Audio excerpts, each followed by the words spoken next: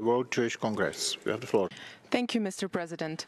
The World Jewish Congress is committed to combating all forms of discrimination and stigmatization of minorities, including but not limited to one's religious beliefs, political convictions, sexual orientation, skin color, and pigmentation. Discrimination against any minority directly impedes the free exercise of human rights and deepens existing inequalities. People with albinism have faced untold hardships in the past. In this regard, the World Jewish Congress strongly supports this mandate and wishes Ms. Mitty Drummond continued success in this endeavor.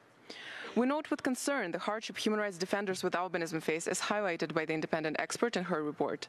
Threats against human rights defenders with albinism include violations of their right to life and physical integrity and their right to justice.